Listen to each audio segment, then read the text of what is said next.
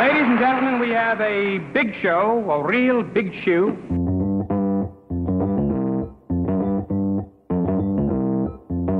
Live from Joe's mom's basement, it's the Stacking Benjamin Show.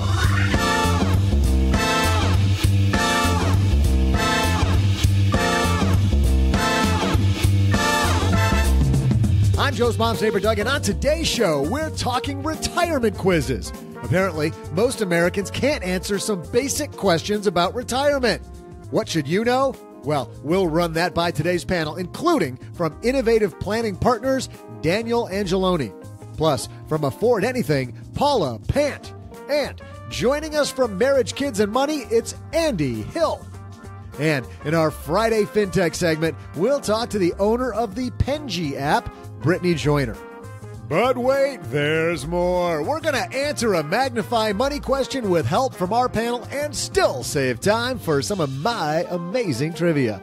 And now, here to help you roll a bigger roll of Benjamins into the weekend, it's Joe Saul-Sehy.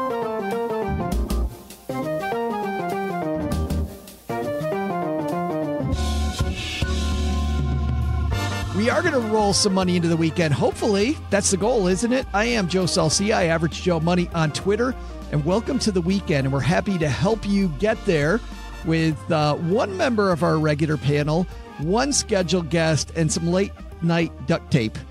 So let's explain what the heck we're talking about there. We're going to start with the woman who I believe is in Austin, Texas. It's our good friend Paula Pant. Hello. Yes, I am in Austin, Texas, and I will be here until May. So I'm here for more than a month. Which is fantastic, Paula, because I got to tell you, Texas in the springtime, fantastic. That's what everyone has been saying to me. From the moment that I arrived, everyone said you came at the perfect weather time. So, and it's great. The weather's been amazing. Well, for the 2 days that I've been here so far. We're happy we could get you off of 6th Street for about an hour to do this podcast. That's great. And here the guy who is down the road from me, and he's our last minute duct tape as Len had a work commitment. So happy you could join us from Marriage, Kids, and Money. It's our good friend Andy Hill. Andy. How you doing, Joe? Well, we were going to have you just come down to the basement, and yet we found out your kids were going to watch Disney, and we got to ruin their night. Yeah, exactly. So we're going to take all the bandwidth for this call. The kids are crying upstairs. That's how we roll here in the Hill House. That's good. Marriage, Kids, and Money. It's all about what Dad wants. That's right. Exactly.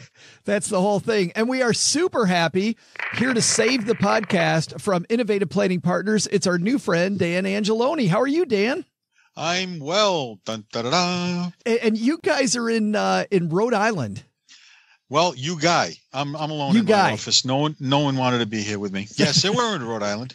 And tell everybody about Innovative Planning Partners, because I really like what you do. Oh, yeah. We're a team of my daughter, myself, and another gentleman, Sean Holly. And we coach people. We don't just manage money. We coach people. We try to get people to enjoy what they do, enjoy what they've lived for, enjoy what they've saved for. Because one of the things that we find is that there's more to life than just saving. And it's all about, Dan, those conversations, isn't it? It's all about getting to know a client. It's all about asking. One of the things that we do is we try to get a client, when they're getting into retirement, to duplicate what they enjoyed most about their working life. And believe it or not, that's a long conversation. But yeah, it is all about the conversation.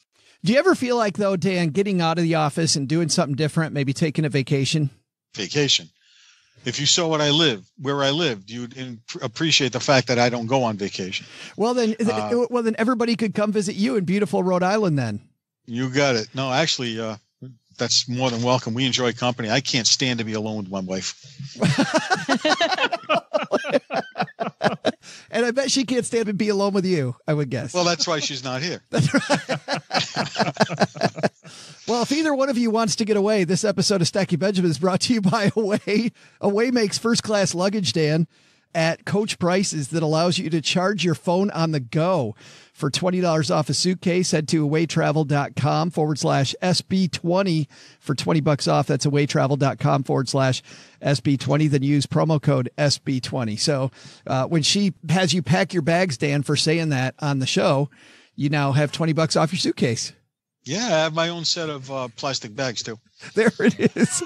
We got a great show today. We got Dan Angelone with us. We got Andy Hill. We got Paula. What could be better? Let's get this party started.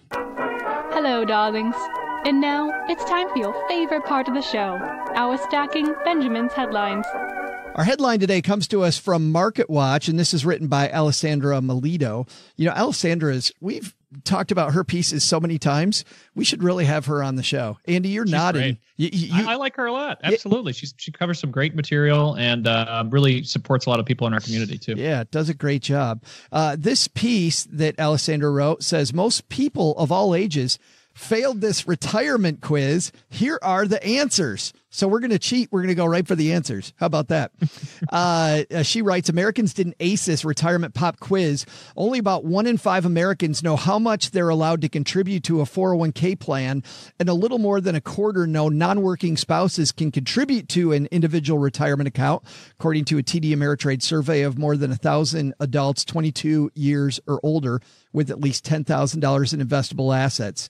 She writes, that's a problem considering so few people are saving enough for their futures or even understand how much they need to save to get there. About 18% of Americans say they're, quote, very confident they'll have a financially comfortable retirement. 49% say they were somewhat confident, according to Employee Benefit Research Institute data. Not only do people underestimate how much they'll need for the future, but they may not know how to start investing or what the rules are, as the TD survey results suggest. Let's start, Dan, with you as the planner here. Alessandra writes, not only do people underestimate how much they'll need for the future, do you find that to be true? The number needs to be bigger than most people think? Yeah, in a sense, it is more than most people think. But what we find is that people are kind of oblivious. When we start working with people, they're really oblivious to what it means. I've actually had people come in here, and when you sit down and start to explore that, I actually get answers like, well, I don't plan on living that long, which is a little disheartening. But it's not only a function of them not understanding what it means, it's also a function of them not realizing what it takes to get there. A goal is not something to achieve. It's a direction. It's a road sign.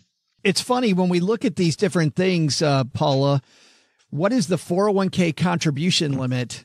Is that important to know? Well, I don't know if it is, because the article later goes on to say that a very small percentage of people actually reach the contribution limit. So the contribution limit is important to know if you are using that as a benchmark to set a goal for yourself. But given how few people actually hit that limit in the first place, that might just be irrelevant data. That's what I was thinking, Andy. That's what Google's for, or my friend Bing. Yeah, sometimes these quizzes are, I don't know, they're a little clickbaity, where it's like, oh, a lot of people don't know what the limit is. It's like, but do they really need to know the limit? How about just contributing and taking advantage of your employer match, right? I think that's the important thing, Dan. Just start putting some money away. Yeah, and I've never heard that question asked. I've never had that question. What's the limit? Like most people I work with don't have enough to get near the limit. Right. Well, and seriously, when somebody asks you that type of question, don't you immediately go to some resource like a Google or a Bing to find out the exact right number? What's Bing? Yeah. Well, here's the thing. Away trade secrets here. It's that thing that you go to when you're not going to ask Jeeves. Oh, right. Web crawler, right? I got to tell you. Yeah, kind of like Dogpile. Yeah. Can we link up on MySpace? That's right. Love it. Wait, you guys can joke all you want about Bing, but let me tell you what I like about Bing. Bing and Google for me give me the exact same results, but Bing will actually pay you to use it. And I don't know if anybody knows that. Wow, I did not Fill know me that. in. Yeah, if you sign in at Bing, don't get me wrong, it doesn't give you a lot of money, but I got to look stuff up every day for the podcast, and I end up getting probably in a year, I'm going to say $40 of Amazon money just by searching with Bing instead of Google. Yeah, so initially I was with you. I'm like, what the hell is this Bing? And now I don't even think about Google. I go right to Bing. So there's $40 plus $20 we gave you for the luggage. I mean, we're giving you money. We're just throwing money. Hey, Joe, will you email that information to me at my earthlink.net account? All right, that's enough of that. But let's get on to this thing. What does it mean to max out a 401k? Paula, you surprised people get that one wrong? I am not surprised that people get that one wrong, because I hear people in my audience get that wrong all the time. People will say, oh, I maxed out my 401k. I put $4,000 in it. And what they mean is that they reached their full employer match. But unfortunately, a lot of people don't understand that to max out a 401k is to hit the contribution limit. They believe that what it means is to hit the employer match. And so oftentimes, whenever I hear somebody say that they maxed it out, I ask them the clarifying question of what exactly do you mean by that? Yeah. Andy, if they're putting away Paula's example of 4%, sadly, that for most of us, that's not going to cut it for retirement. No, unfortunately not. I mean, it only can get you so far, especially with all of the things that we need to pay for in life, whether it's kids' college or helping our parents out down the road, or God willing, us retire. I mean, yeah, we got to be putting away a lot more than 4%. How do you, Dan, when you guys are working with somebody on a plan and how much to put into the retirement plan, let's say it's a 401k at work, how do you go about determining what that number is? Wait a minute, I'm switching to Bing. Actually, what we do is we determine the lifestyle they want to lead, because believe it or not, it has to start there. And then we kind of back into it. What do you want to do when you retire? What do you want to do when you get to a certain age? Oh, I want to buy an airplane. Well, that's not happening. So what else do you want to do? But what we do is we essentially back into it. Yeah. Start with the end in mind. Yeah, exactly. Yeah. Next is, how much are you paying in fees for your employer sponsored account? Andy, I'm not surprised on this one. Nobody has a clue what they pay in fees in their 401k. It could be because of those 84-page documents that we're supposed to read with magnifying glasses. Is that potentially why? But it's funny. People complain, though, Andy, seriously, about not knowing their IRA fees. And yet in a 401k, I think personally, it's way harder to figure out what the fees are in a 401k than it is in an IRA. Absolutely. Well, I mean, a big part of the great people that you're bringing on the show and a lot of conversations that you're having in the fintech world is people are breaking down that barrier and trying to make this easier. Companies like Bloom, I love what they're doing to make that process easier and getting things going. So absolutely, technology for the win. Paula, does that surprise you? People have no idea about their fees? That doesn't surprise me at all. And in fact, you know how credit cards are required to send you a disclosure form in which everything is very, very neatly laid out in these boxes? So it reads almost like this matrix where you've got a box that has a clear question and then the corresponding box with the answer. I think if investment accounts, if brokerage accounts were required to do something like that, people would have a much better understanding of it. Is there a place like that, Dan, that you know of where people can go to look at what their 401k fees are that'll make it easier? Well, you can go to the website where your 401k is stationed, or you could go to Bing. But at any rate, what I find interesting, though, is that one of the reasons I believe that people don't really pay much attention to that is because the requirement to disclose that information is relatively new. What's it been, like 3 years? Obviously, that's not top of mind for people. As time goes on, it'll become more and more top of mind. Yeah, I'd love to see what you're talking about, like a mortgage or whatever, where it just very simply says over the lifetime of your account, here's what you're going to pay in fees. Yeah, that would be great. Next is the back of the food box. Right. Your nutrition. Yeah. Can you contribute to a 401k and a traditional IRA at the same time? Slightly more than half of survey participants got this question right. Well, about a fifth said they didn't know and 11% said no. Dan, you find that surprising? Not at all. As a matter of fact, I remember hearing not too long ago, maybe, I don't know, not too long ago. It depends on how you view that. I'm a really old person. About 15 years ago, that there are 10 to 12 changes to IRA rules every month. So it's not surprising to me at all. Yeah. People don't pay close attention to that stuff. And by that, you mean those little rules around the edges where you're seeing like the IRS tweaking things? Yeah, exactly. I mean, they're constantly messing with it. It doesn't affect everybody. Sure. But there's so many changes that people can't keep up with this stuff. The contribution limit for IRAs and when's the deadline? Paula, it seems to me the deadline's way more important than the contribution limit. Well, again, most people aren't reaching the contribution limit. So knowing that information is helpful if you're using it to set a goal or if you think that you might actually hit the limit. But given the fact that the majority of people don't, then sure, the deadline is what matters. I want to skip here to the last one, Andy. What are the required minimum distributions? It seems like as much as we don't know about putting money in, nobody has a clue about taking money out.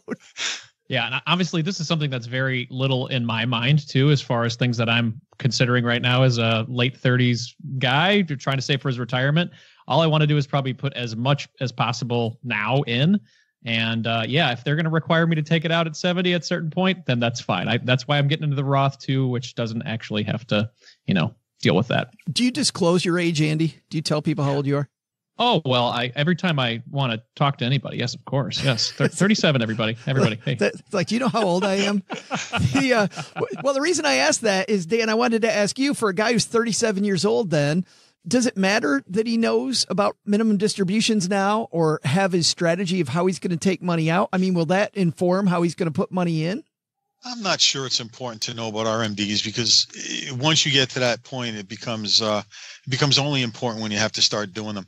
What's more important to somebody at 37 years old is, in my estimation, is, again, to know what they need to be saving based on their cash flow. Yeah. And that's obviously infinitely more important. Listen, compounding is a fabulous tool. And sometimes if you just close your eyes and do what you got to do, things just happen. And when you're 37 years old, God, he's got plenty of time. But it doesn't mean you don't start now, but plenty of time. That's why. Worry about RMDs. That's why Dan Andy's going to start next week. Week after next. Hey, listen, I can work tomorrow. With it. You know what else I find interesting about RMDs, though? Some of my more wealthy clients get really irritated that they have to do an RMD. It just bothers the hell out of them. Some of my younger clients, or not younger clients, excuse me, but some of my lesser wealthy clients, they look forward to it. It's like a dog with a bone. And they usually don't wait till they're 70 and a half. They start drawing at 59 and a half or 60 because they need the money or want the money. They want to buy a car, fill in the blank. But that's an interesting side discussion. I mean, for your wealthier clients, isn't that good? I mean, it forces them then to either start spending a little money on themselves, doing some things, or at least think about that money in a different way than just letting it sit there forever for something that's, I mean, for nothing. Yeah, well, actually, that's a good segue because one of the things that we try to coach our clients into doing is actually rewarding themselves. Because if you're saving and you don't reward yourself for doing that, then you start to resent saving. Then it becomes a futile attempt. You know, what are you doing? Did you ever see those bumper stickers? I'm spending my kid's inheritance. Yeah, right. Well, I got a stack of them. I give them to a lot of people. That's awesome. You know, Paula, every time she saves $1, she takes out $1.50 to celebrate. So exactly. Yeah. I thought you were going to say every time I save $1, an angel gets its wings. She's had 2 angels get wings so far, which is fantastic. Yeah, let's turn this on this head because frankly, even though I love Alessandra and I think that these are some decent points, I don't think these are the most important things to think about retirement or to worry about retirement. Let's talk about with each of you, what's the single biggest thing you think people should worry about when it comes to their retirement? Paula, we'll start with you. Well, for people who aren't saving enough, I'd say the single biggest thing to think about is a lot of people, as we said earlier, think, well, I don't plan on living that long, or I don't plan on ever retiring because I like my job, so I'm just going to work until I'm 80. Right. So for people who aren't saving, I think the thing to think about is to reframe retirement, not as the time at which you stop working, but rather as a self-funded form of insurance or a self-funded form of protection for the possibility that once you are in your 60s or older, you might not be healthy enough to work. Yeah. So it's a self-insurance policy. Exactly. Yeah. And I think reframing it that way could encourage people to save more because then it plays on your fears rather than your hopes. That sounds terrible, but I mean. No, well, it's funny because your good friend, Susie Orman, puts it very similarly, Paula. She actually says that, if you don't feel like saving for retirement now in your, let's say your Andy's age, how are you going to feel when you're 55? Like put yourself in as a 55-year-old and all of a sudden, or 65, and all of a sudden you feel a lot differently. Like if you don't think you can do it now, put yourself at that age and you'll start feeling this fear. What can I say? I guess she and I share many thoughts in common. You guys have so much in common. Andy, how about you? Biggest thing to worry about retirement? Well, I was thinking a big takeaway, especially since what Dan brought up, is just if people want to get excited about it or get on board, just take a look into compounding because it is exciting when you start to look at what your money can do over time and you really don't have to do a lot to make it happen. That's a way to get excited about it. Yeah. Yeah. So exciting to use the Rule 72 to find out. And we could bing that, everybody. The rule of 72. Dan, you're our special guest. You get the last word. What's the biggest thing people need to think about when it comes to retirement? Well, first of all, both Paul and Andy's comments are brilliant, and I mean that sincerely. But I will tell you this, you start talking about compounding and Rule 72, you want to watch people's eyes gloss over? That'll do it. The thing that they need to be aware of, and the thing that we try to coach them on, is to be aware that they will someday have leisure time. And it's something that needs to be funded. And we try again to ask them to explore with us what their life is going to look like, because that's going to gauge what they need to do. But it's funny because people don't necessarily equate saving with living a retirement lifestyle. For some reason, a lot of people think they can rely on Social Security. We know how that goes.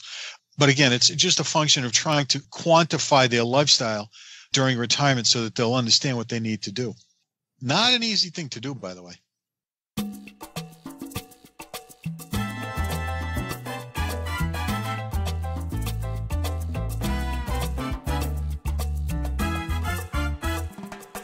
Upstairs talking to Mom right now is the most unique founder we've ever talked to. Not unique in the way that she's a unique person, and Brittany Joiner certainly is somebody who's unique, but even cooler than that, the app is still very much in the development stage. You can't get it yet. You can get on the wait list. You can hear all about it. You can follow Brittany as she creates this app. But we've talked before to companies that help people create apps. We've talked to founders. What about somebody who's right in the middle of the process? Like, if you're so passionate about this, how do you create a new app? Well, that's why I'm excited to talk to Brittany Joiner today. Coming down to the basement, telling us about her road and struggles making this thing a reality. Let's say hi to Brittany Joiner.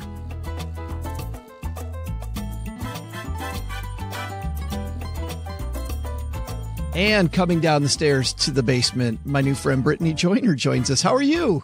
I am doing great. It's so much warmer down here than I thought it was going to be. I thought I'd need to bring some hot hands or a space heater or something, but you've got it nice and comfortable down here. That's all for Doug, because Doug's a diva. And so because of that, we have to make sure that it's warm enough for him. Otherwise, we don't get the unintentional comedy that we end up getting from him.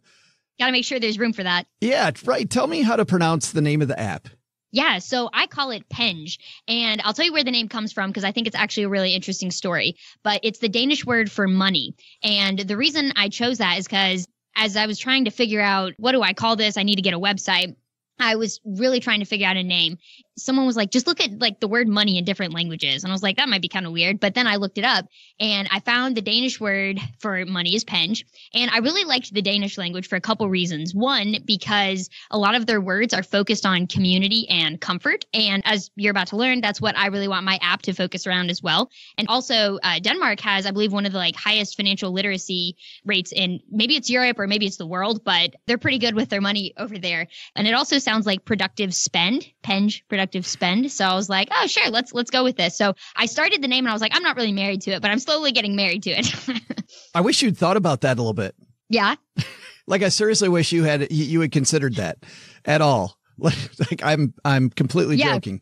Just put a little bit of thought into it. Yeah. You hadn't thought about the name at all. So is your background in computers? Is it in finance? What's your background in? My background is actually mostly in marketing. So I work full-time as a marketer. I graduated from college about 4 years ago, and that's what I've been doing ever since. I'm a huge personal finance nerd. I grew up the whole Dave Ramsey way, learning you spend less than you make. You always save X percent, you give X percent sort of thing. I remember reading about compounding interest when I was 12 years old before I even had a job or a paycheck. And I was like, this is amazing. I can't wait to start working. And my money's going to make money for me. So that's my personal finance background. And as I've gotten older, I've realized that just because I knew all the right terms, it didn't really mean I actually knew what to do with my money. And so, for example, earlier this year, I was trying to set up a IRA on E-Trade. I had set it up a few years ago, but didn't touch anything in it. And I just assumed, I have money automatically going in there. It's going to, do whatever the IRA thing does. I realized this year when I was looking at it, I never told it what to do with that money. So it was just sitting there in effectively a 0% interest savings account. And thankfully it wasn't a large sum of money, but it was a real awakening moment for me that I feel like I have a finance background. I've learned a lot of this stuff. I was an accounting minor in college. Why am I struggling? If I'm struggling with this, how does everybody else figure this stuff out? So I have a background, but I'm still learning is the way I like to say how I fit in the personal finance space. But where did the idea for an app come from? So it was definitely an iteration. It was about this time last year. I was really sort of struggling with, I know I need to pay off debt. I know I need to be investing. I know I need to be moving money into savings. How do I prioritize that?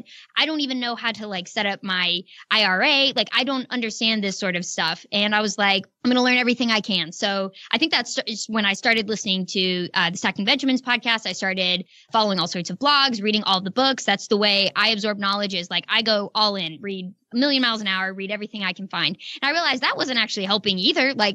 There's almost too much information out there that I needed actual people to sort of talk to. Podcasts were really the closest I could get to good content because you actually hear a conversation. But what it came down to was I realized I just need to talk to somebody about it. And I was like, it's weird to talk about money. We don't talk about money. I kind of got over myself and talked to some friends that I trusted and knew they know what they're doing with their money. And I was like, hey, this is going to be stupid, but I know all these terms. I know this is roughly what I'm supposed to be doing, but I don't know what that comes to. What buttons do I press in E-Trade, type of thing. And so they talked me through it. And spending 30 minutes talking with them was 1,000 times better than all of the research I had done. And so that kind of triggered the idea to me that there's got to be a better way to do this. There's plenty of apps out there. There's plenty of books, plenty of content, yet we're still struggling. Some of us are at least still struggling to make the right sort of financial decisions. And so it made me think about there's definitely something there with talking to people, but what else is that? And then kind of throughout the rest of the year, there still wasn't a full idea there. It just took a while to kind of form. And then I read Dollars and Cents by Dan Ariely. Have you ever read that book? Yes. Yeah. Fantastic. Oh, I love it. Yeah. Yes. It's a great book. So I can take you to the time that the part of the road I was driving on when I was actually listening to the audiobook version of that on a trip I was taking to Tennessee.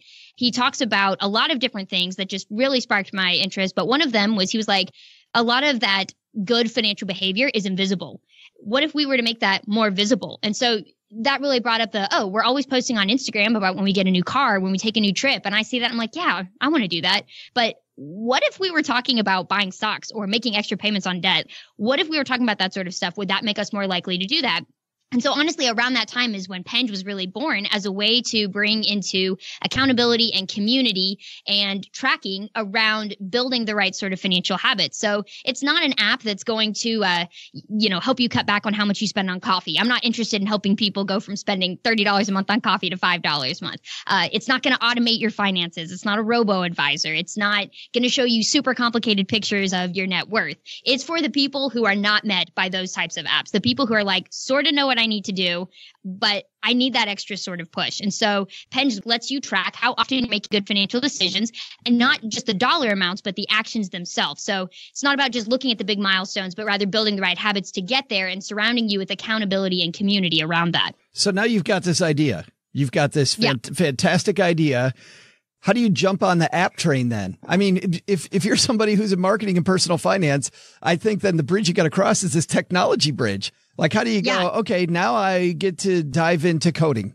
First of all, my thought was, nope, we're not building an app. App space is way too competitive. There's way too many out there. Nope, it's horrible. We're not doing that. And I kept trying to think through other ways to make it work. And some people would be like, oh, just make more content. And I'm like, I don't think content's the issue. And so really where it came, that sort of bridge, and I'm still not the coder. And that's the point I'm at right now with trying to figure this part out is I've got a few options of people who are willing to build it. And so trying to figure out let's get this party started. What does that exactly look like? Because I've been looking for a good reason to become a programmer. I very much love that logical sort of thinking. I would love to be a programmer, but if we're waiting on me to build this app, it's probably going to be a couple of years. And I don't think we can wait that long. So for me, I'm trying to learn code enough to kind of understand the general direction we need to go, but I'm planning to leave that to the experts who really know how to do that, and also be able to work with them to have, the familiarity of here's what's working, here's the sort of vision here, and understand what's going on, but also specialization of labor. I'll let the people who are good at that take care of that, and I'll help direct the other sort of pieces. How did you find those people? A lot of reaching out to people, honestly.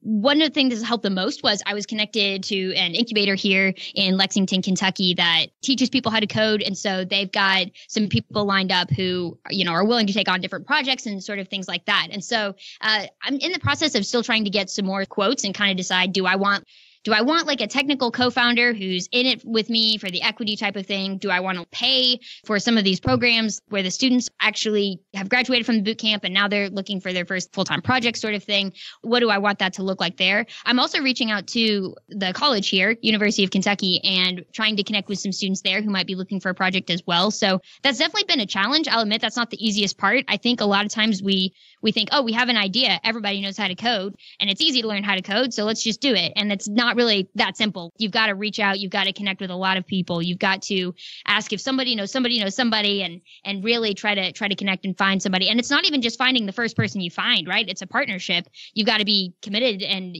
know that they're in it and they're interested in it too, and that you're going to work well together. But you've already got, I mean, just looking at the Penge app website, by the way, everybody, it's pengeapp.com. I mean, you've already got some great screen grabs. It looks like there's a huge piece of it that's already done. Who worked on that part? A friend of mine, he's an incredible designer, and I came to him basically with the idea of my really sorry mock-ups of here's what I kind of want it to look like. And he was like, oh, let me help you. And so now what you see now is his beautiful, beautiful work from, maybe we'll sneak peek and show you my original screenshots here, and it's terrifying. But the purpose behind having this site is I wanted to validate the idea. I didn't want to just say, okay, I've got this great idea. Because I think it's great. Everyone else in the world is going to think it's great. And so I was like, let's market it. Let's put it out there and get feedback on it and iterate and see, is this something people want? And then we'll decide to go build it. So that's one of the reasons I'm super interested to hear from your audience is I'm still in the process of validating this idea. But let me back up there, because for you, as somebody who is an inventor and an entrepreneur creating this, you said something that everybody in that area knows. But it's something that I don't think a lot of our listenership knows, which is you said that you were validating the idea and then you go build it, which by the way, friends, and I'm just going to jump on Brittany. I'm going to steal your show for just a second. Go for it. I'm going to jump on my step stool. I have seen so many bad ideas built to completion that nobody wants.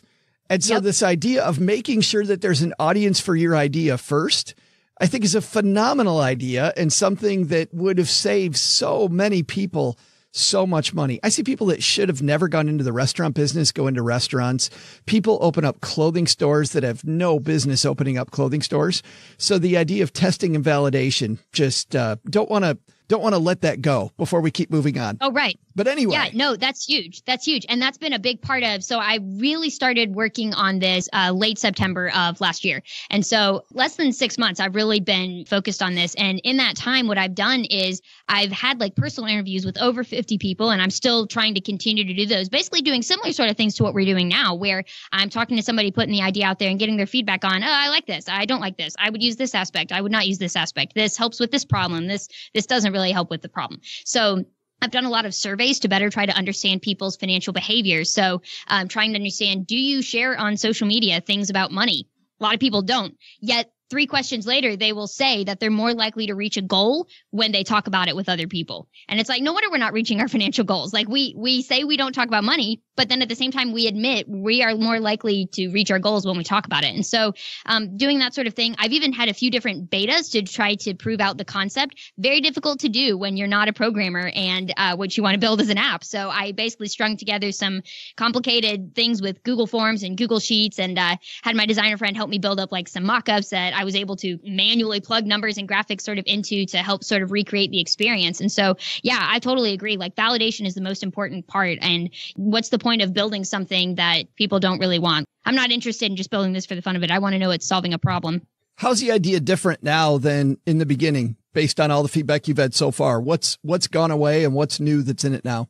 The biggest thing that's gone away is a lot of little things that didn't matter. So I think at first, if we'd had this conversation about 6 months ago, we would have had about 30 minutes of word vomit of like, ooh, let's have leaderboards. Ooh, let's have reward systems going on. Ooh, let's have accountability partners. There would just be, I can't even keep track of all the different things that we've eventually just been like, okay, that's maybe down the road. And that's what I have to keep telling myself, because sometimes you get so wrapped up in your idea. It's your baby. And you're just like, I want to hold on to all of these things. You have to be like, no, not now. We're getting enough feedback that this isn't useful right now, maybe down the road. And so that's probably where it's changed the most, thinking through the aspect of not just it's a finance app, but it's something that helps you track things while incorporating accountability and community around it. Also, the part that's iterated a little bit too is how much we share. So what the app initially was going to kind of be was more focused around you go in and you say, here's how much I make, here's how much debt I'm in, different sort of things. And it compares you with other people like you. Well, I found out another company is actually already doing that. It's called Status Money. I'm not sure if you've heard of them, but it's a really great tool. Yeah, we've had them on.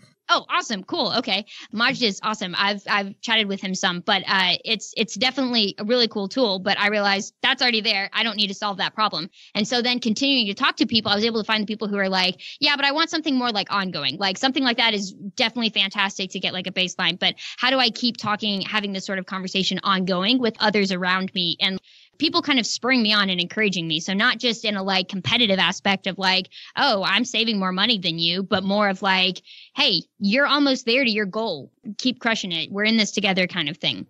And so learning what people are comfortable with sharing and what people aren't. Dollar amounts is one of those things we're still not there yet. People don't want to see a newsfeed that says, Brittany moved $100 from checking into savings. That's too much for them to see and to push out. But they're happy to see Brittany move some money from checking to savings, or Brittany made an extra payment on her student loans, or Brittany is 70% through paying with her student loans. So people are comfortable with showing the actions or percentages and progress, but they don't want to show the actual dollar amount. So that's probably what is iterated the most, is like finding the right balance of what to share and what not to share. That's funny, making inroads in an area where people don't talk at all to at least talking about some of the things. Right. Progress. Absolutely. It's, baby steps. I see on your site you were in at least one pitch contest. How did that go? It was a fantastic experience and made some really great connections from it. Did not win though. And I think part of that is because I just don't actually have that product yet. And so all the other companies that were competing, they're already like, it might have been a little early for me to compete because they had, actual products. They're already like making revenue and sales and things like that. So it was a little bit tricky. I kind of knew going into it, I probably wasn't going to win it, but I made tons of great connections. Had a lot of feedback that the presentation was amazing. People loved it. I got people to laugh. I don't think anybody cried. So I guess that's probably good. I was told that I handled the questions from the judges really well. Had a lot of people come up, and actually people joined my waiting list after, which by the way is kind of my biggest KPI for right now in terms of validating the idea. I'm working on, like I said, finishing up who's going to build it. What does that look like? But my biggest KPI at this point is how many people can I get on a waiting list that says, yes, I want to use this when it's ready, send it to me kind of thing. And we're going to work on that with you here next in just a second. But let's go back to where we started. You are located in Kentucky. Most of the founders we talk to, are in Silicon Valley. A few are in New York, but mostly they're out west. How do you find your community? Yeah, so it's definitely tricky. I just kind of encourage myself by the fact that I have such a lower cost of living. Like, right. Who needs friends when you got, no, I'm just kidding. But it's actually been a little bit of a challenge, but there's a great incubator group that I was mentioning here in Lexington, Kentucky that really is focused on bringing that entrepreneurship sort of community together. And I've had the opportunity of, somebody told me about them and I got connected with them. And through that, I'm starting to find these other little pockets of communities and groups here. So different sort of people within that group who are affiliated with small business development or different sort of things around here. And it's not like you would see in Silicon Valley, but I've got a network of people who, when I've got these questions I want to ask, like they're there ready to answer them and talk through them. And there's events like this pitch contest that go on and different sort of things like that. And so I feel like it's kind of a thing you make the best with what you've got. And the company I work for full time, they actually are based out in the Bay Area. And so I get to go out there kind of every now and then and make connections with different sort of people out there. So I also find the internet makes the world a lot smaller. So no, I'm not in Silicon Valley, but it's pretty easy for me to follow people who are out there or even connect with them.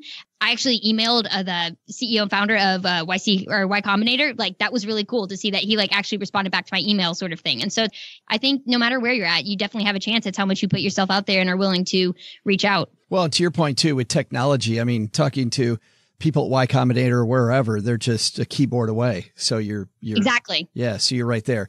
So let's do this. If people want to join the waiting list or for the Penge app, how do they do it?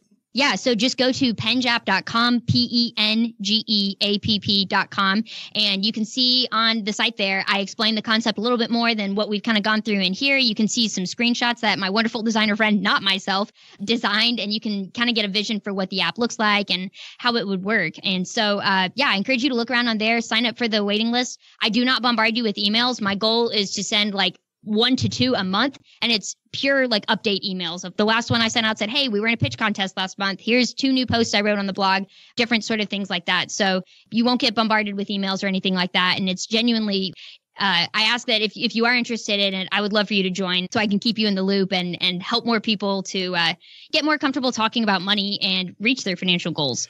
I love following apps, and it's funny that I still pronounce the name wrong. It's a challenge. It's definitely a challenge that I know I'm going to have. And like one of the reasons that every now and then I'm like, maybe we need to change it to something. Yeah, I don't know though, because once you get behind why it's named that, it definitely is a differentiator. So I don't know. But what I do like, I love the fact that most weeks we have completed apps here that people can get right now. I love the fact that we're going to get to follow your story over the next several months and see how the Penge app, see where it goes next. So yes. Brittany Joiner, thanks for joining us for a few minutes and chatting about the Penge app. Yeah, thank you so much for having me. Hey there, trivia fans. I'm Joe's mom's neighbor, Doug, and today's a big day on our calendar here in the basement. It's Gregory Peck's birthday. And while Mr. Peck died in 2003, he'll always live on as a great American actor who played many iconic roles, but none more so than that of Atticus Finch, the lawyer in the epic film version of the book To Kill a Mockingbird. Writer Harper Lee lived for years on the proceeds of the novel, which makes us wonder about today's trivia question. How much money did Harper Lee bring in per year, on average, according to Bloomberg, from the book To Kill a Mockingbird? We'll be back with the answer in just a moment. All right. Thanks for that question, Doug. And we explained these complicated rules to Dan backstage. Dan, you think you got your you think you got your arms around it? Right. I'm holding tight. For those of you playing the entire year-long game for some amazing prize, which we haven't disclosed, in first place is OG with 5. Paula broke the Len Paula tie last week. Woohoo! Pull ahead at 3 into second, and Len has 2. Dan will be playing for Len, and Andy's going to play for OG, which means, Dan, you get to decide. So how much money per year on average did Harper Lee make off of To Kill a Mockingbird? Would you like to guess first, in the middle, or last? You know something? I'm going to guess first. You are going to. Wow. Okay. Yeah. That is awesome. Okay. Hold on. Living the dream. I drink milk when it expires. Before you guess, let's then go to, who does that mean? It means we go to Paula. Paula, you want to go in the middle or last? I will go last. You're going to go last. So Andy, that puts you in the middle. So Dan, you're going to guess first. How much money on average does Harper Lee make off of To Kill a Mockingbird? Well, I have to be careful here because I'm playing for someone else, right? That's right. All right. So I'm going to say. But just to be, and not to cut you off there after you just started, you're playing for Len, and Len just kind of throws a dart. So don't worry about being careful. Do you guys like Len? We most of the time. Yes, most of the time we do. Yeah. Do you like him now? Yes, absolutely. Okay. $221,317.84. 221, 713, and 221, 317. 317. I'm making up my own number. And 21. 317, 21. 21. You should have said approximately. Next, that means Andy, 221, 317, 21 is Dan's guess. I'm just going to go with 100,000. $100,000. Well, Paula, that's a dilemma. Ooh. Got 2 good guesses there. 221, 317, 100,000 for Andy. And 21 cents. I'm sorry, and 21 cents. I think it'd be funny if it came in at 20 cents. But anyway, the answer is 221, 317, 20. Wow. This is a dilemma because essentially now the question is, do I believe that it was more than 100,000 less than 221? Or do I believe that it was greater than 221? Or do I believe that it was less than 100,000? Nice job by Andy, by the way, of making that field goal pretty far apart. Yeah. So basically now I have to pick a bracket. Book was published in 1960. So we're talking on average $1960, $1970, $1980. The average would trend up over time as inflation increases, but also it would trend down as the book sells fewer copies. Wow. Carry the one. Is this the same thing every week? Yes. Everybody else says a number, and Paula gives us. Of course, Paula has no idea what To Kill a Mockingbird is. So I read it my freshman year of high school. But I'm sorry, you have no idea who Gregory Peck is. Well, all right. I guess I'm going to guess 101,000. Oh, and Andy gets Chelsea Brennan. There it is. Chelsea's going to write me a note soon. Stop it. It's just going to have 2 words. Just the subject line. Stop it. Chelsea, we love you. I'll say for the record, I made that guess because I'm adjusting to $1960. If that book were published today, I would have guessed 400,000. Otherwise, I wouldn't be in trouble. I understand. All right. Well, you know what we're going to do? We're going to do what any self-respecting show does. We're going to make you wait a second. So we'll be right back. If you're new to the show, you may not know how happy we are that we partner with Away. Away makes affordable, high-quality suitcases that also charge your phone. You know, when we talk about financial independence, for so many people, that's travel. And if you're going to travel, why not travel the right way? By cutting out the middleman, Away is able to offer the perfect luggage made with high-quality materials at a much lower price. Comes in many different colors and 4 sizes. The carry-on, which I own. The bigger carry-on, which I own. There's also the medium or the large. I like the way that they name those, don't they? You know exactly what you're getting into. Carry-on bags both feature 2 USB ports and this high-capacity battery that allows you to charge multiple devices on the go. Phones, tablets, laptops, whatever. So you never have to worry about a dead phone or fight with an outlet at the airport. I've talked before that I have no idea what premium impact-resistant German polycarbonate is, but plastics created by German engineers, sign me up. It's ultra durable, but it's still lightweight. Smooth ride in any directions. On my last 2 bags in a row, my wheels were destroyed fairly quickly with my TJ Maxx luggage. Not so with my Away pieces, which have been put through the ringer since I've owned them. They're theft-proof, TSA-approved combination lock built in to keep your belongings safe. I have so many trips coming up. It's easy to pack, easy to be organized, easy to wheel on the plane, also easy to identify if you decide to check your luggage. What I love about Away is there's a risk-free 100-day trial period. If at any point you decide, that's not for me, get to return it, get a full refund, no questions asked. But the coolest part, Away's got a special offer just for our stackers for $20 off a suitcase. Head to awaytravel.com/SB20 and use promo code SB20 when you check out. Plus, you'll get free shipping any place in the lower 48 states. Again, that's awaytravel.com/SB20, promo code SB20. All right, Dan, you're sitting at $221, $317, and 21 cents. Feeling kind of confident about that? Living the dream. Andy, you've got that whole $1,000 between 100,000 and 101. I think I've got this nailed down. and Paula, 101. What are you thinking? Whew. As usual, the minute that I render a guess, I immediately second guess myself. So we'll see. And how are you second guessing yourself? You think it's lower or more? I'm wondering if I should have gone higher. I'm wondering if I should have guessed 222. Let's give her another shot, Joe. Yeah, thanks, pal. I don't think we're going to do that. Doug, take it from here. What's our answer? Howdy, trivia nerds. I'm Joe's mom's neighbor, Doug, and today we celebrate the birthday of Gregory Peck. We're talking about money from what many say is his greatest role of all, that of Atticus Finch in To Kill a Mockingbird.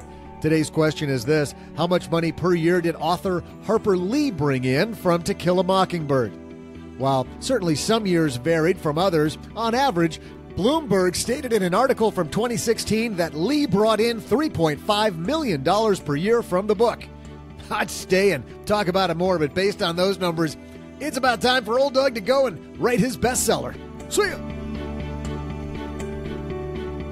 Wow. Wow. Yeah. What'd that tell you? Whoa. Dan for the win. Dan for the win. 221, 317, and 21 cents. Yes, I'm figuratively spiking the ball. And there it is. I'm amazed at how we were all an order of magnitude off. Apparently, more people, Paula, bought that book than even you had thought. Wow. On average, 3.5 million per year. And we're talking starting in 1960? Yes. That's like the equivalent of maybe, I don't know, a lot more. The article. Some movie rights that went with it too, maybe? Don't know. Don't know. Yeah. Just said she brought in $3.5 million from the book. And that I guess it would have to, Andy. It must include the movie rights, because that is a monster number. It also said that once the follow-up book that, remember her lawyer or her agent got her to release the manuscript for the first draft of the new one. Yeah, it just got released a couple of years ago. Yeah, what's it called? The Watchman, The Watchman. Somebody's yelling at their device right now. Something about a Watchman. Yeah. Yes. Yeah, it might just be The Watchman or something. I'm binging it. I turned off my Bing because I didn't want to cheat. I am binging it right now. Go Set a Watchman. Yeah. Go Set a Watchman. Well, once Go Set a Watchman came out, apparently that spiked up, but this was not including that time. So nice job, Dan. That means that Len pulls into a tie again with Paula. So it's OG 5, Len 3, and Paula 3. Do me a favor. Give Len the address for the check.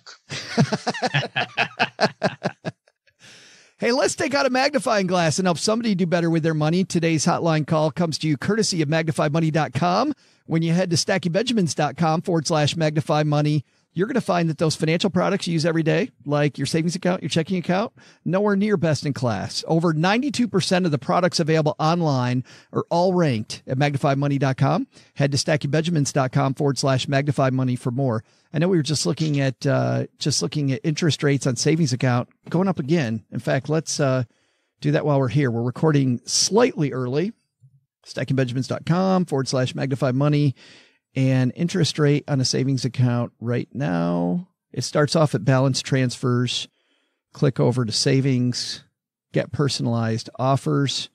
And it looks like we're looking right now at 2.53 from NASB, North American Savings Bank. They also get a rating of A, very transparent grade. And then CIT Bank gets a B on their fine print score, but as 2.45. And then, a lot at 2.45, 2.44, 2.4. So, StackyBenjamins.com/magnifymoney.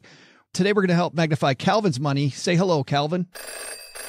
Hello, Joe and OG. This is Calvin from California, and I just recently graduated college debt-free, which is good news. And I just started dabbling into the world of personal finance. And based on what I've listened to your show and my personal research, it seems as if ETF or mutual fund is the only sensible way to invest. And at the moment, I've already purchased several ETF in different market cap categories, and as well as emerging market and technology sector to my liking. But I was wondering, what are some other ways that I should be looking at to further, strengthen and diversify my portfolio? I would really appreciate your response. Thank you so much for the show. It's great. Keep it up, guys. Hey, thanks for the question, Calvin, and congratulations, by the way, on getting through college debt-free. That is awesome. And for starting early, that's also cool. Dan, we're going to start with you. He has exchange-traded funds and mutual funds just out of college. Does he need other investment choices, the investment types? Well, I'm not sure about the investment types. I would stay away from the mutual funds, and I'd focus on ETFs. But there's a couple of things I would avoid, including an annuity. But based on his just finishing college, I'm assuming he's relatively young, which means that beyond the scope of the type of investment, I would recommend to him at a certain point to be very aggressive. ETFs is a good way to go. Individual stock is something that he really should look into, some good, strong companies that pay a dividend.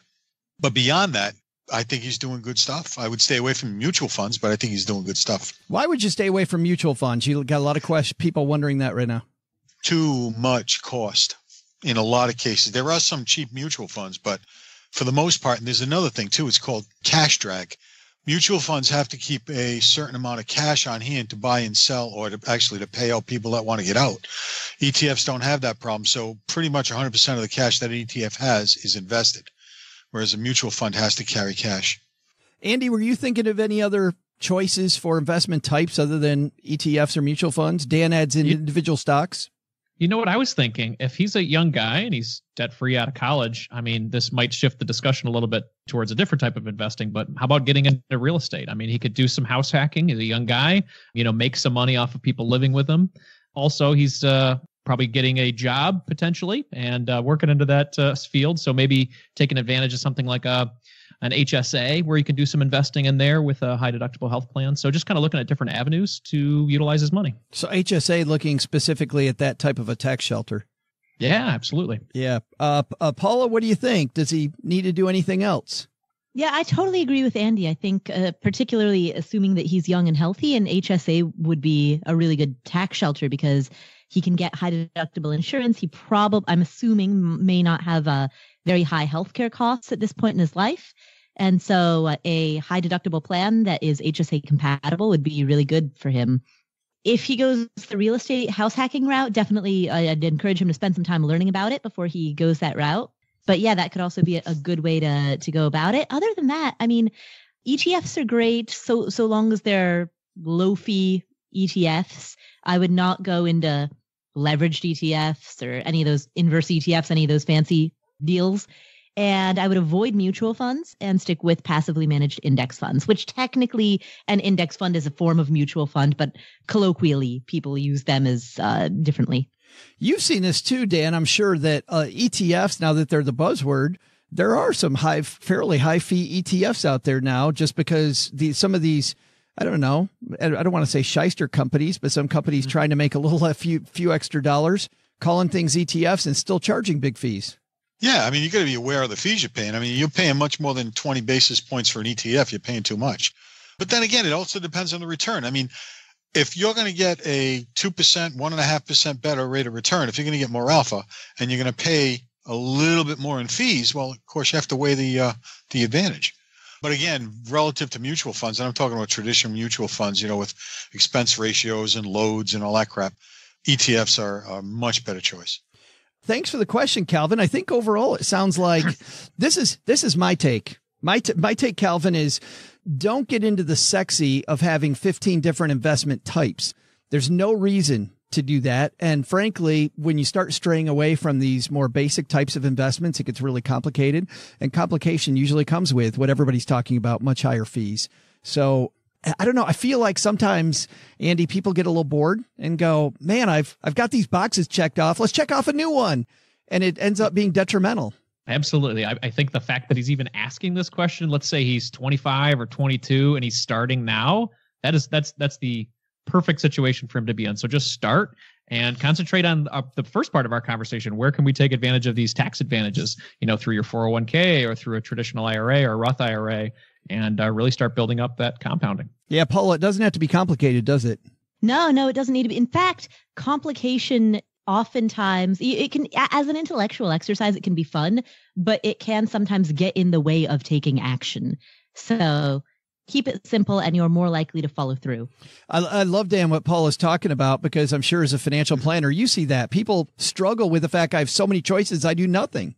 Well, that's why we don't necessarily give people choices. We tell them what to do. And I know that sounds a little crude, but the last thing you want to do is give someone that's not an expert in this stuff choices, because it just confuses them more. Give them a path, give them a direction, and if they want to work with you, they'll take it. Thanks for the. But I will tell you, if I may make a comment too, I'm a bit psychic, right. And I'd like to make a prediction. This kid, Calvin, based on that question, someday he's going to be a very rich young man. I think so too.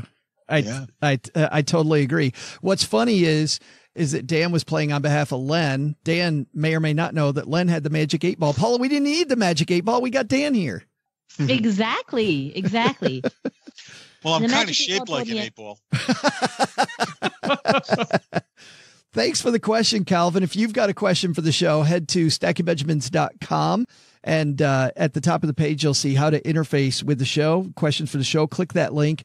And of course, if you ask a Magnified Money question, we're going to send you a Greatest Money Show on Earth Circus t-shirt, which is pretty cool. Our guy, Brad Lark, does phenomenal designs with Flying Pork Productions. So stackingbenjamins.com and right there on the top of the page. That's going to do it for today, guys. This was a ton of fun. You know what? We're going to have our guests go last. So let's start off, ladies first. Paula, what's happening at that amazing Afford Anything podcast? On the Afford Anything podcast, we have an interview with Mike and Lauren. They're a couple based in Florida who reached financial independence at around the age of, I think, 30-ish. I forget exactly how old they were, but they have a fascinating life. Entrepreneurship, commercial real estate, and they had their babies in Costa Rica. Basically every fun, interesting, super cool fire hack that's out there, they've pretty much done it. So they've got a fascinating life story. Their babies are in Costa Rica. Where are they? They went to Costa Rica to have the baby, and then they brought him back to Florida. Gotcha. Ambiguity. Didn't get that. Yeah. They didn't leave their babies in Costa Rica. Because there's some days, Andy, you've got kids. There's some days. Sometimes you want to just ship them to Costa Rica. Yes. Absolutely. And Andy's a very good parent. I can vouch for him, but there are days, man. Andy, thanks for filling in at the last minute. I appreciate it. Absolutely. I'm glad to be here. Well, what's happened at Marriage, Kids, and Money? Because you've always got some fun stuff going on over there. We've got great guests. Very much like Paula, we invite some really inspiring people on the show that are young families that are doing the best that they can to give their family a great life. So we've got a great guest, Jim White, who's coming on from Route to Retire. He's telling us about his early retirement that he's just had. He's got a young family. A lot of the conversation we're having is, can you actually hit these big financial goals when you have kids? And we're trying to dispel a lot of those myths and showing that, yes, you can still be a father, you can still be a mother, and still do great with your money. So those are the conversations we're having over at Marriage, Kids, and Money. So come hang out with me. That is awesome. And available wherever you're listening to this show right now. Absolutely. Dan Angelone, thanks a ton for hanging out with us, man. We got to have you back and soon. Well, thank you so much. This is the greatest thing since canned beer. That's right. And not just any canned beer, Schlitz. Yeah, one of my favorites. What's happening over there at Innovative Planning Partners right now?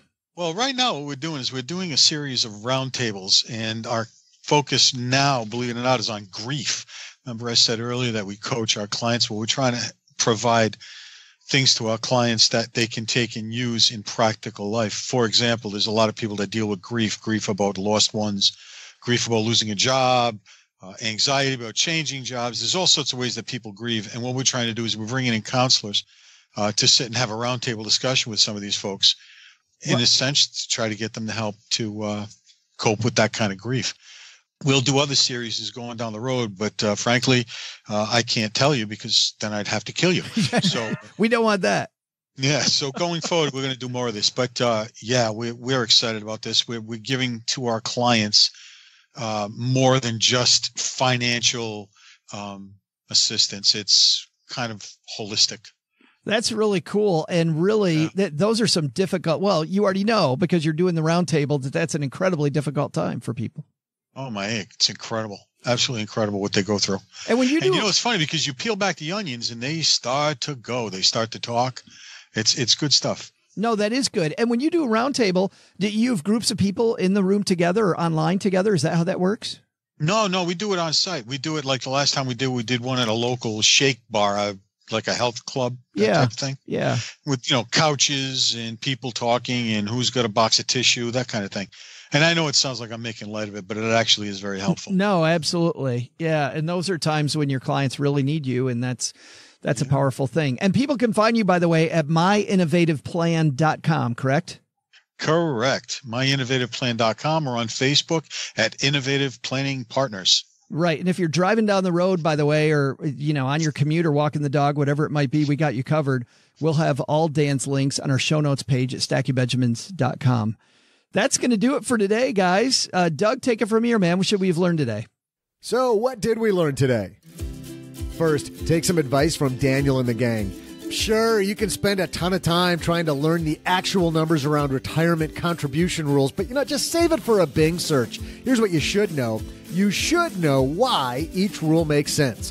By knowing the ins and outs of some basic retirement plans, you may be able to construct a richer retirement approach. Second, worried about your investments? No need to get all fancy schmancy, as Joe's mom says. Just keep it simple and you'll be able to more thoroughly understand your investments. But the big lesson? I'd love to tell you the big lesson, but Joe's mom's about to start To Kill a Mockingbird upstairs, and it is my job to pop some popcorn. Have a great weekend. See ya! Big thanks to Daniel Angelone for joining us. You'll find more about Daniel at myinnovativeplan.com. Thanks also to Brittany Joiner for joining us. Want to follow the development of the Penge app? Head to pengeapp.com. That's Penge app.com. Paula Pant appears courtesy of affordanything.com. This show was created by Joe Salsihai, produced by Richie Rutter-Reese, and engineered by the amazing Steve Stewart. Online, visit us on Twitter at @SBenjaminsCast or on our Facebook page. I'm Joe's mom's neighbor, Doug, and I'm wondering if KY jelly is actually made in Kentucky. SB Podcasts may receive payment on the show from sponsors and guests in the form of books, giveaway items, discounts, or other remuneration. There's no way you would take advice from these dorks, but like Joe's mom always says, don't take advice from people you don't know. This show is for entertainment purposes only, and before making any financial moves, consult with a real financial advisor.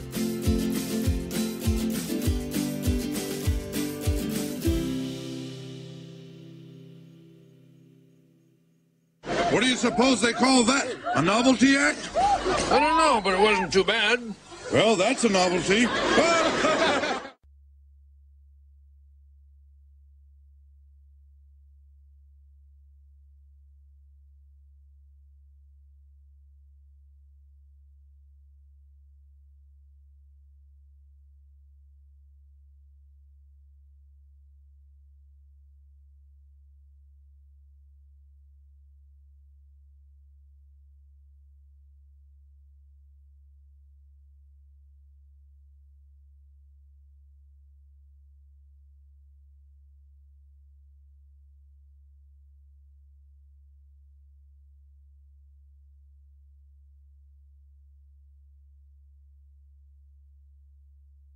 Welcome to the after show. Dan, this is the part of the show we don't talk about. What happens in the after show stays here. You talked about we'd have to kill you.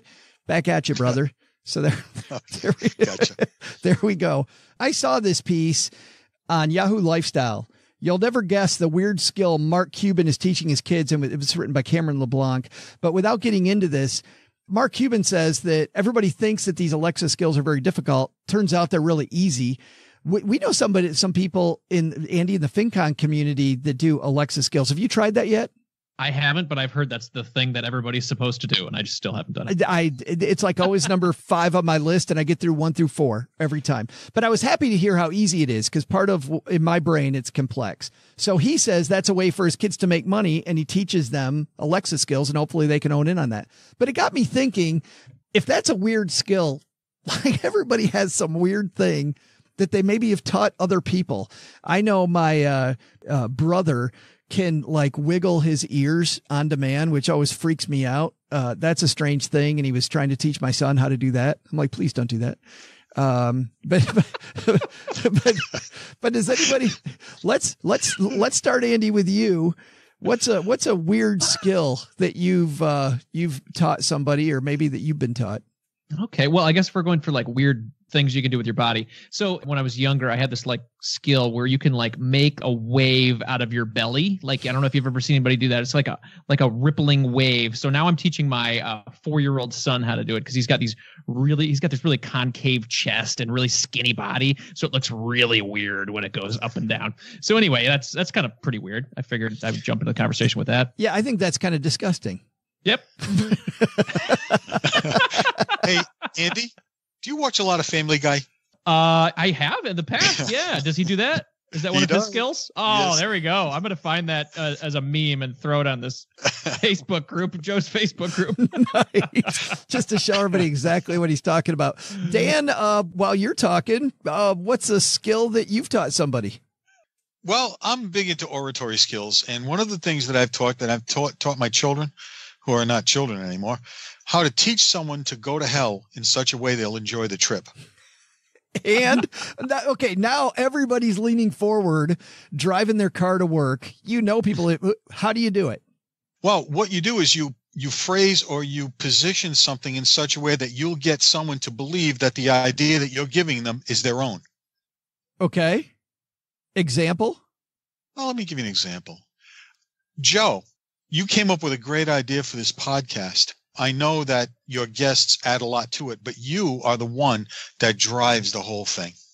That's pretty true. Yeah.